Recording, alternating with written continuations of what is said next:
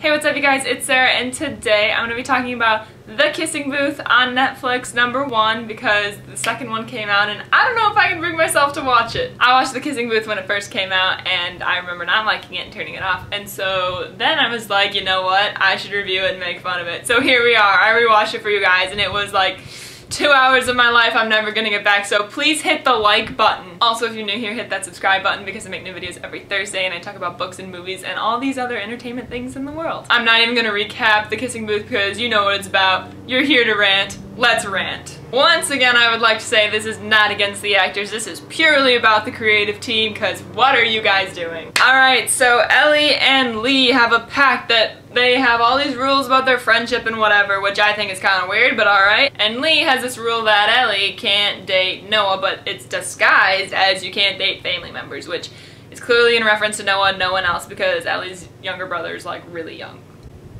And Lee is not gay, so.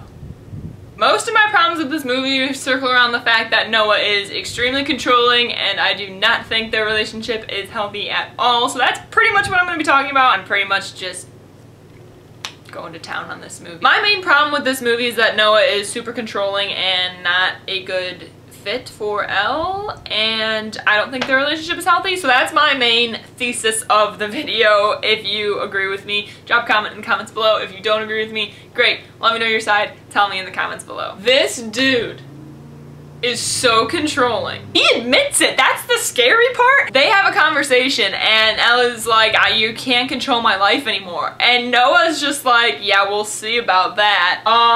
That's not okay. It's clear from the beginning that Noah kind of has anger issues, which like, if we had talked about this in a mature and healthy way, fine. Whatever, but it's just kind of painted as romantic and it's not. So Elle shows up to school with her too short skirt and this guy like completely sexually assaults her. He puts his hand up her skirt and like whacks her like, and I totally get like why you would be upset about that, but to just start going to town on this guy, like whoa, like Noah's not even really friends with Elle, he just knows her as Lee's best friend, and they're not dating, and it's concerning a little bit. And so then they're in detention, and he like asks her out, the sexual assaulter, and she's like considering it, which is appalling. And yeah, she makes him do the thing, and it's like supposed to be funny where he like wears her skirt, but like, why are you considering giving your number to someone who put his hand up your skirt against your will and you were really upset about it? Yeah, so then it's revealed that guys haven't been asking Ellie out because Noah has been going around telling all the guys in the school that if they ask her out, he'll beat them up. So that's also not okay, and it's also painted as protective and cute and romantic, and I'm concerned for the message that this movie gives young people. I really am. Then there are these girls, these popular girls, and there's 3 of them because of course there are, and they're called the OMG girls. And there's literally a line where Ellie's talking to them and they're like, you can call us bitches. And she says like, sounds good or whatever, and they're like, and she goes, bitches, and then they're like, ah, and it's like supposed to be a good thing. Yeah, call me old-fashioned, but I never really like when someone calls me the B word, even if it is one of my friends. I don't like the normalization of that word, and yeah, I definitely don't think it's cool. Right, so then Ellie accidentally stumbles into the boys' locker room after her paint fight with Lee, because of course she does, and all the boys are like, oh, and Ellie's like, oh my god, I'm so embarrassed.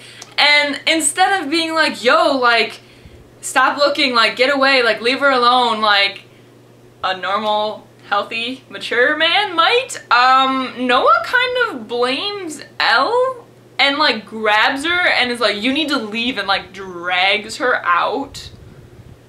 As if it was, like, her fault? So then, I will say, like a boss, Elle does the exact opposite and like she does her little dance. And that was cool, like, you know, she showed that she's not gonna listen to him and she showed that she can stand up for herself, and if she wants to revel in the attention that she's getting, like she's more than welcome to as her own woman. So like, okay, like I'm not opposed to that. But the fact that he was like telling her she needed to leave and like pulling her out and being so aggressive about it. Like I don't like Noah, and I don't think it's a good relationship. Kissing booth comes around. Okay, for no reason, Noah says no. Like multiple times, like he's just being a jerk about it. Like he doesn't actually have a reason, and because we've seen his reputation as a player this whole time, I don't see any reason why he actually wouldn't do it. Which is just kind of annoying, and it doesn't make me like him anymore. Okay, so then Noah brings Elle into this pavilion thing in the rain, and it's supposed to be like cute and romantic, and Elle like stops the kiss and she's like, I cannot just be another one of your conquests. And Noah like looks down at her like all serious, and he's like, is that what you think of me? Whoa! Yes! That is what everyone thinks of you. Like, what do you mean? How is it okay that he's like turning this background on her? Like, you only think that of me? Like, dude, that's only what you are. Like, you are a player. That's like your body. That is your definition. Like, that's what you do. You go around kissing girls, and that's all we know about you. Like, what do you mean? That's what you think of me? Like, that's what I think of you? Like, okay. Probably my least favorite scene is as follows. Get in the car, Elle. No. Get in the car, Elle. No. Get in the car, Elle!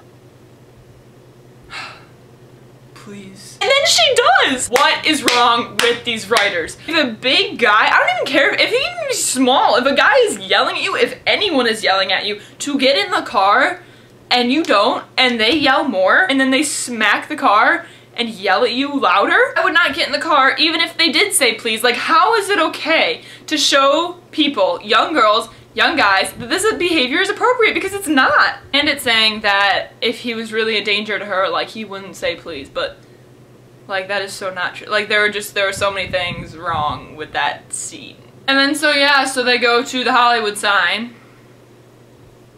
I just love how she jumps from never dating anyone, never kissed anyone, to kissing this guy who's a huge player and super off limits once, and then twice, and then sleeping with him. Like, that jump is huge. And it's like, where is the romance? Like, why, what, like, their whole montage of a relationship is mostly them sleeping together, and if it's not them sleeping together, yeah, they're having fun, but maybe we should see them having fun before they start sleeping together. It's very uncomfortable because, yeah, they kiss and like it's cute because she likes him and okay, whatever, but there's also these major underlying tones with like his anger issues and the fact that she was literally sexual assaulted like twice. The guy with the skirt and the guy who was like dragging her towards the water who wanted to skinny dip, and of course Noah had to step in, and of course Noah like attacks him. So she's mad at him all the time. She tells him to stop controlling her life. She tells him to stop getting in fights. He does none of these things, and she still sleeps with him. I just think it's a little concerning. So then Netflix decides we actually want to tackle this anger issues thing we're dealing with, and I'm like, good, this needs to be dealt with.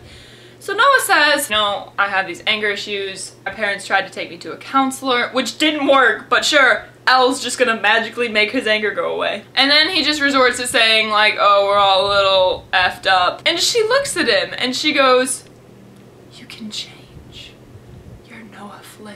All right, first of all, the idea that the girl can change the boy is awful and never works. Honey, you can't change him, especially if it's a psychological problem. Counselors couldn't change him. Why do you think that you can? And why is the movie telling her that she can? Yeah, so then Lee walks in and he's like, yo, and he sees her face and he's like, did you hit her? Okay, I'm sorry, I think that's a reasonable assumption. Like, this dude is insane! And then of course Noah gets offended and he goes at him, and then the brothers have this big blow up fight when Lee figures out they're together, and then they start fighting. Like, oh my gosh, this is a horrible display for young girls to look at. She has these 2 men in her life, they're supposed to be her most important people in her life, and one is the best friend who's manipulative and controlling in the fact that he doesn't let her date his older brother and like controls her happiness, and if she goes against him, she's just not gonna talk to him. And then he breaks his own ice cream roll. And then Noah's got anger issues and he is controlling as heck. None of these relationships are healthy. Why is this like a cute summer romance? This is weird. This is kind of a weird movie. Also, literally, Elle tells Noah, she's like, stay upstairs, I'm gonna go deal with Lee. And he doesn't. And he comes down and he picks a fight again. Like,